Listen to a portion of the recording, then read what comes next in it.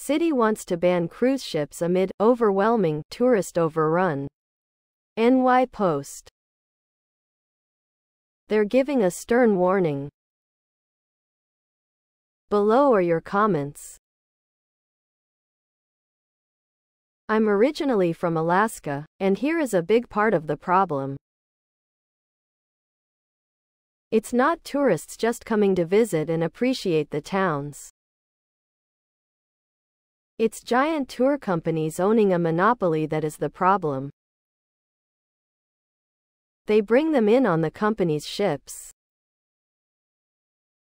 They then put them on the same company's tour buses. See more.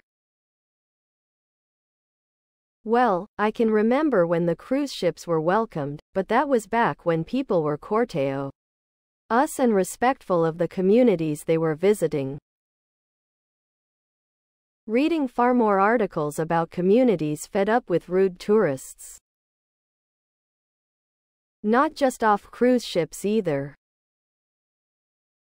I can see both sides of this. There is no doubt that cruise ship passengers are critical to the economic health of a city like Jun. So there is no way they can curtail those visits much without causing serious economic pain. That said, having several thousand boers wandering around all day every day can be a major pain to those who live there and appreciate the incredible natural beauty they live near. This seems a pretty reasonable solution, and also a creative one, as Juneau is more than a day's sail from anywhere that large cruise ships depart from, likely very little Saturday traffic anyway. As a 45-year resident of Juneau, I had no problem with mass tourism, at first. I didn't have a problem when we had 500,000 visitors, or 1 million visitors. Now, we're up to 1.65 million visitors and it's getting to be too much. Sure, we enjoy tourist dollars, but I think there's a limit to what is truly sustainable.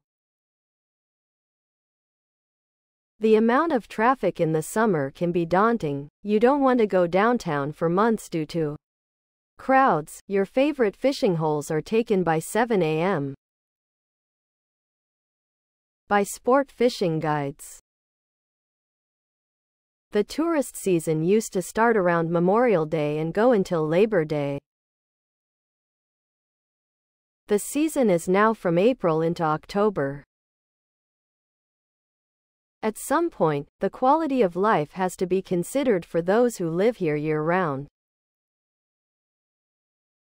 The business community makes it sound as if the economy will crash with some limits. It didn't crash when it was 1.5 million people, so why is it going to crash now?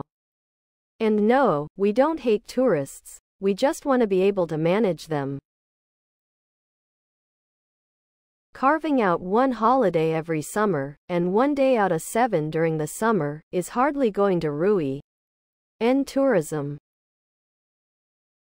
The tour companies will just adjust their schedules to avoid those days. Easy peasy. Please subscribe to my channel. And if you like it, please thumbs up.